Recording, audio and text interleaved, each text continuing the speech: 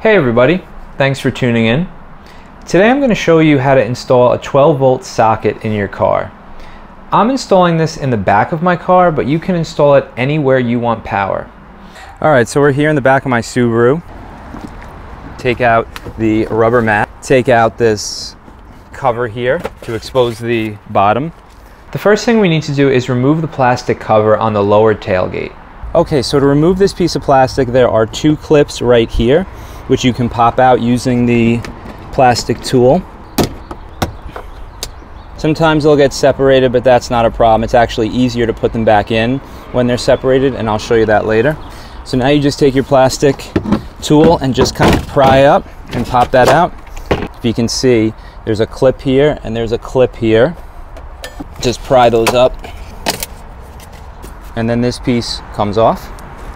In order to make it as easy as possible to remove the rear side panel, I suggest removing the back seat.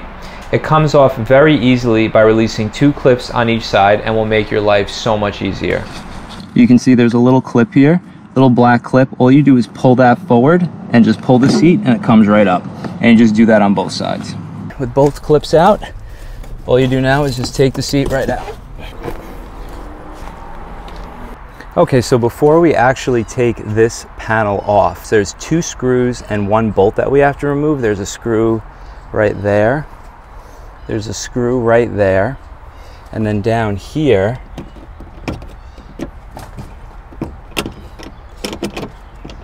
I think that's a 10 millimeter. So let's take those off.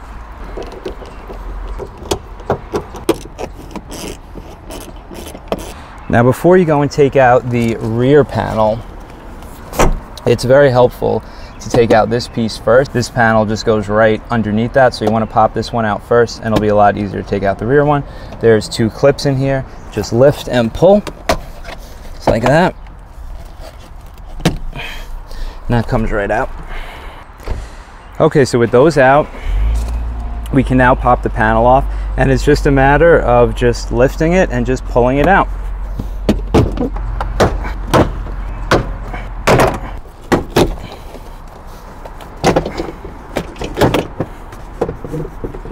Now, one thing we have to remember to do is to disconnect the light right here. There's a little clip, and just push in, pull that out, and then now your panel will slide out. Okay, so now with the rear panel completely removed, I have my switch, and I'm just gonna kind of eyeball it where I think I want it to go on this panel. So I think I want it to go right around here, next to this light. This socket has some thickness to it, so you have to make sure you have enough clearance.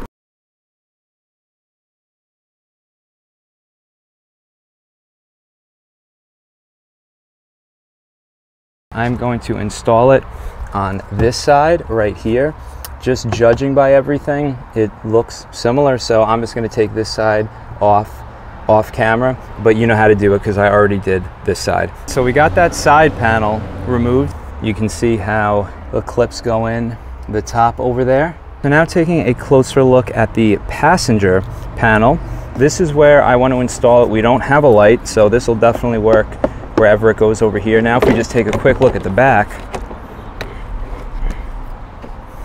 we can see that we're definitely going to have enough clearance because of this indent right here. So I think putting the plug here will be perfect. When we're installing this, you can see that the lip is wider than the actual socket itself. So we want to make sure that we drill a hole that is not as wide as this lip, but just wide enough to fit this socket. And I'm going to show you a little trick for doing this. Unscrew the plastic bolt or washer. Now get a screwdriver, line it up where you want it, just trace the inside.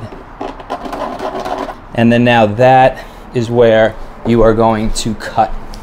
It's not super thick, so you might even be able to get away with just a razor, but the Dremel is definitely going to make it easier, so let's do it.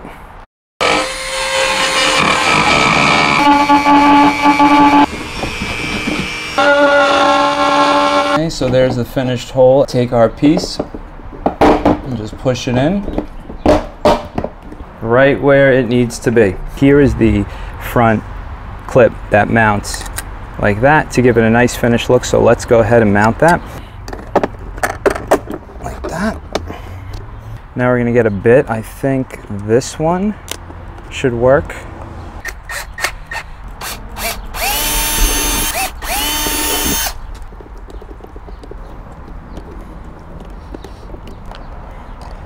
And this piece just screws on like that. Now let's wire it up. Whenever you're doing any wiring on your car, it really helps to just make a diagram so you know exactly where all the connections are going, what wires you're using, and it just simplifies the whole process. So we start with our socket back here. We have a positive and a negative. We're going to take the negative and we're just going to ground that to a piece of metal on the chassis. Then the wire, the positive from the socket, is going to come out and go all the way to the fuse box. We're going to need a connector because the wire just isn't long enough. It's going to connect to our fuse tap, and that's going to go into our fuse box. Now this is a fuse tap right here. You can see this part goes right into our fuse box. It has two fuses. One is for the back, one is for the wire, and then the front one is for the fuse that's already in the car for the fuse that we are going to actually tap. Whenever you're doing any electrical work on your car, you always want to remove the negative battery terminal. Put that off to the side. I decided to go with 14 gauge wire for this project. When selecting wire, it's important to take into consideration the amps, length, and gauge. This chart shows the gauge of wire you need based on the length of the wire and how many amps you have running through the circuit. I'm running 8 to 10 feet of wire with a 15 amp circuit, so according to the chart, I will need 14 gauge wire. Alright, so you can see what I did here is I just put the wire in the fuse box in the area that I'm going to be doing the connection, and then just proceeded to run it all the way back here, around, and then up to the socket. It doesn't have to be exact. You probably want to leave yourself just a little bit more room, but at least this will give you an idea of how much wire you need to cut. We are going to connect our ground wire. I actually found a suitable ground right here that goes right to the chassis, the body. That's going to be perfect. When connecting the ground, make sure that you are connecting to a piece of metal that is bare. Painted metal will not work and will not complete the circuit. Okay, this is the wire that is going to go to the socket, and we're just going to put it right in this existing ground right here. So this is perfect. We're going to pop this panel off here.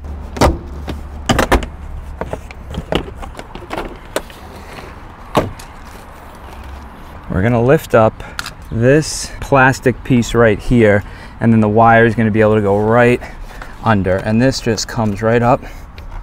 We can just feed the wire right underneath like that. Now we have to watch out for this seat belt, so we'll pull enough wire through, and we're just going to tuck it just right in front like that. The weather stripping back a little bit like that, we can get much easier access to it, and then it's just held in with these little clips, and it just pulls up like that.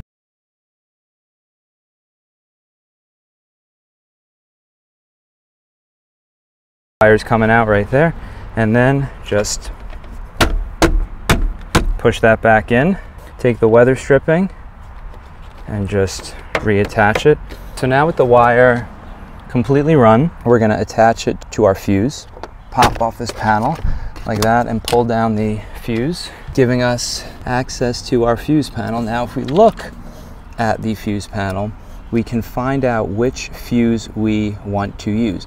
Now I'm just going to use the existing 12 volt socket. I don't know if it's focusing, but it's that one right there, and that's the correct amperage we need. So this is going to make the perfect fuse to tap. Just in case you didn't know, most cars have a fuse puller under the engine fuse box, which is this gray thing right here. So you just take that out, and it's going to make pulling the fuse inside very easy. So we're just going to go in here. We're going to find this one here. This is the second one from the top. It's going to be that 15 right there. Get the puller in and just pull it right out like that. Okay, so here's our fuse tap. I have 2 fuses that I put in. The factory fuse doesn't fit the adapter in there, but the kit comes with with a bunch of 15 amp fuses, and you get like 10 of these things. So the back one is the fuse that is actually powering the power wire, and the front one is the fuse that actually powers that circuit. So what we want to do before we connect this is we just want to wire this up. Grab your wire strippers and strip off about a 1/2 inch off the end of the wire. Give the wires a little twist just to make sure that everything stays put. Grab your heat shrink, and I'm cutting it in half because it's a little bit more than I need. And when you grab your terminal connectors, just check the box and make sure that it's the right size for the gauge wire you're using. Slip the heat shrink over the fuse tap and then stick in your freshly stripped wire. Grab your crimpers and give it a nice solid crimp for a good secure connection. Slide the heat shrink over the connection, and this is where if you have a heat gun, it would be ideal. I didn't have a heat gun, so I'm actually using a lighter, which worked out just fine. Make sure that you don't hold the lighter in one place too long, because you'll risk burning the heat shrink or the wire. This is probably overkill, but I just wanted the most secure connection possible. Insert the fuse tap behind the lower dash. I'm going to connect the circuit I identified earlier. Tuck the wire behind the lower side panel, and then let's head to the back of the car to wire in the socket. I took the wire connected to the socket and cut off the fuse that was attached because we already have a fuse at the fuse tap. Strip the end of the wire and twist the end to prevent any fraying. Slip on the heat shrink, grab a terminal connector, and crimp the terminal for a good solid connection. Slip in the wire leading to the fuse tap into the terminal and crimp away. Slide the heat shrink over the terminal and seal it up. Don't be lazy like me. Get a heat gun if you plan to do electrical work. A lighter is obviously not the best choice, but it works. Now we just have to attach our connections. This is the positive, that's going to go right there. And then we have our ground. That just comes on the bottom like that. So before we go and button everything up, we just want to make sure that it works. So I'm just going to take my tire pump and we're just going to test it out real quick and make sure it works. You will have to connect the battery again, so just remember that before you do this because it won't work unless it's connected. So we have that in. Let's turn it on. There we go. It works, so we are ready to put everything back together. I just finished assembling this side and this side right here, and here's the wires. So I just want to be careful of where I'm going to run this wire in relation to this back panel. I chose to run it right along here, right in front of the clip. It's not going to interfere with the mechanism of the tailgate, and it's going to be out of the way, and I figure it's a little bit more secure here than running it down here. Okay, so once you got this back panel, and one thing that you definitely want to make sure of is that the weather stripping is above it, because when you take it out, it actually sits underneath it, and when you put it back in, you just have to tuck it back in. So I just take this little plastic tool here and just run it along the edge like that, and just make sure that the weather stripping is actually on the outside so that you get a nice waterproof seal along your tailgate. I decided to take a couple of zip ties and secure the wire to the existing harness running along the body. This will keep things secure and organized, and in the event you ever need to remove the panel, it will be much easier with the wire secure. Don't forget to reattach the wire to the light.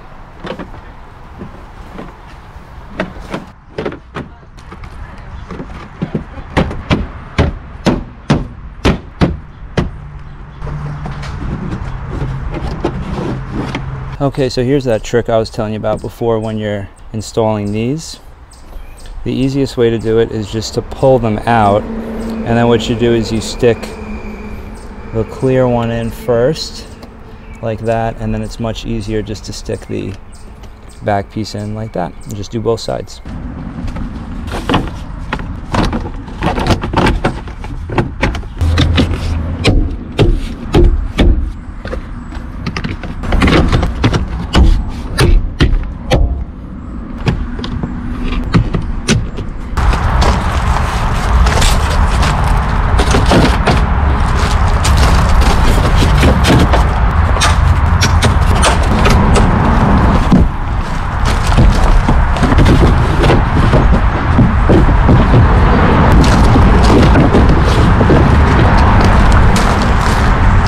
All right, let's get the back seat in. Just make sure you get this clip at the bottom here. Push it in and you're good. Okay, there's the finished plug. And we are all done. The whole car is buttoned up. Everything is put back in place. Nice and neat. No visible wires. Battery is connected. So hopefully you found this video helpful, and it'll encourage you to give this a shot on your car. Now, I did this on my Subaru Impreza, so if you're taking off the body panels and things like that, it will be unique to this car, but the electrical is not. All you're doing is just running the wiring through the body, so you can do this on any car. So if you like this video, consider giving it a thumbs up, consider subscribing. It really helps out the channel, and I'll see you on the next one.